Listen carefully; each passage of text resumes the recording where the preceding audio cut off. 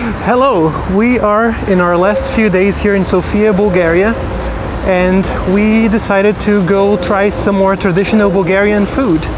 So right now we are heading to one of the most recommended places here in Sofia, a restaurant called Hadji Draganov's Houses. As usual, Gustavo is going to be in charge of trying whatever meat dishes he feels like, and I'll be doing my best to find traditional Bulgarian food that's vegan, which will be interesting. But I've actually had better luck with that here than I expected. So, here we go.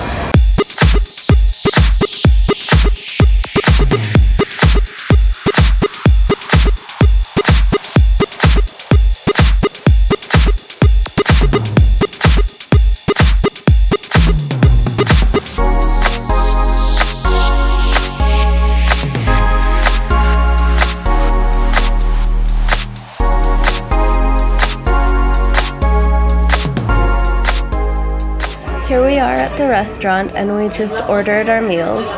For our appetizers, we're going to be having two, an eggplant one and one with roasted peppers, which we see all over the place.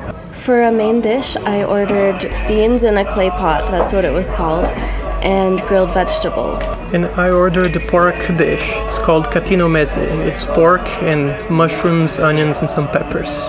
And to drink, I got their house-made wormwood wine, which I had the last time we came here, and I wish I could describe what it's like. It's not what you would think when you think of wine. It's really good though, super distinctive, and if you come here, you absolutely have to try it. When we went on the food tour here in Sofia, which again, you also have to do, it's amazing and free except for the tip, we learned that in Bulgaria, eating raw garlic is a thing, which I'm kind of jealous that I didn't grow up doing because garlic is amazing, but my palate is not at all accustomed to just eating it raw by the clove.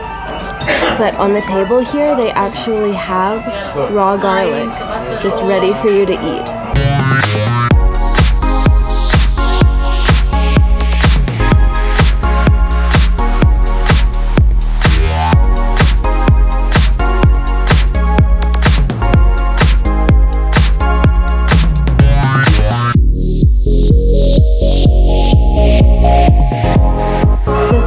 Roasted peppers with garlic and dill, and those I would say are the two seasonings that I've experienced being used the most here. It seems like everything is made with garlic and dill, and with these peppers it works really well. They're nice and sweet, and the garlic is just a tiny bit spicy, and the dill really brings out the flavors.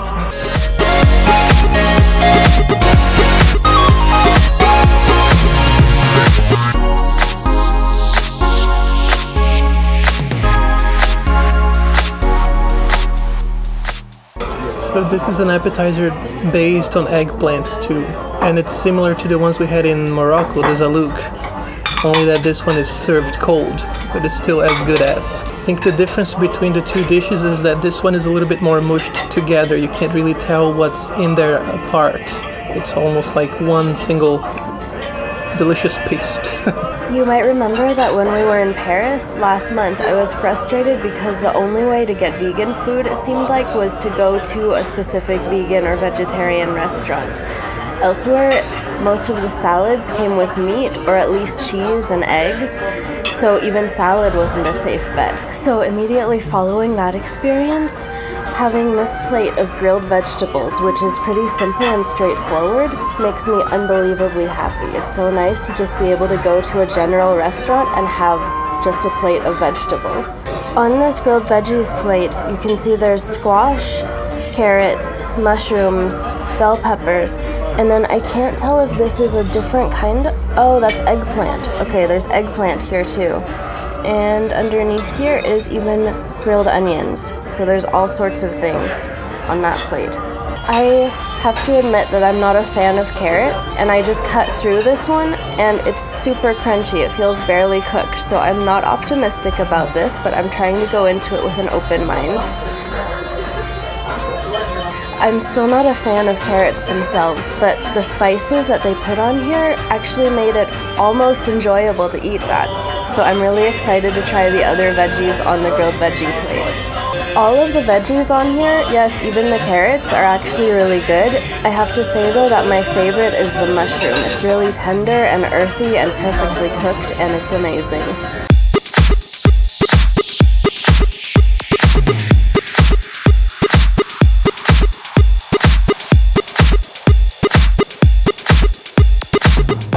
It's really good. Really well seasoned, not too salty. You can taste all kinds of flavors with the pork meat, and it's not dry at all. It's really good. There's some mushrooms here, some onions, and I think some peppers as well. It's a nice blend there. I love the wooden ladle that they give you to serve these things with.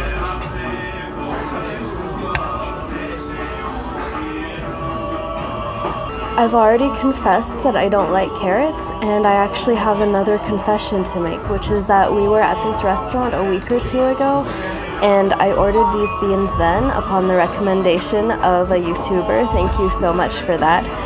And I liked them so much that I'm ordering them again. So this is not actually my first time trying these. This will be my second time, but they're worth it for sure.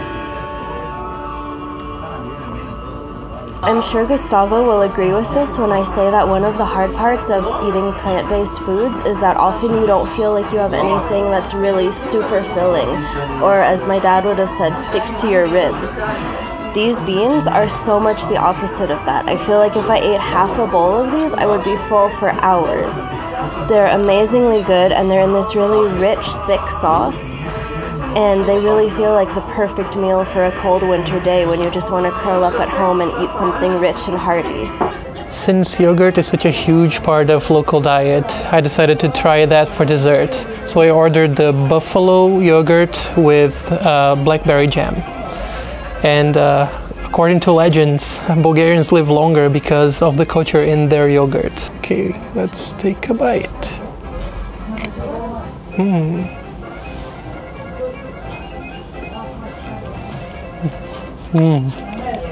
This is really good. The jam and the yogurt go really well together, and the yogurt is not as sweet, so the sweetness of the jam complements it so well. I really like it. None of the desserts that they had listed here was vegan, so I decided instead of actually having dessert, I would have this Thracian rose liqueur. Since Gustavo is doing the iconic Bulgarian yogurt, I thought I would go with Bulgarian roses. Let's see. It smells exactly like perfume. This should be interesting. I also got this dish of ice that I guess goes in it, so let's try this. Here goes.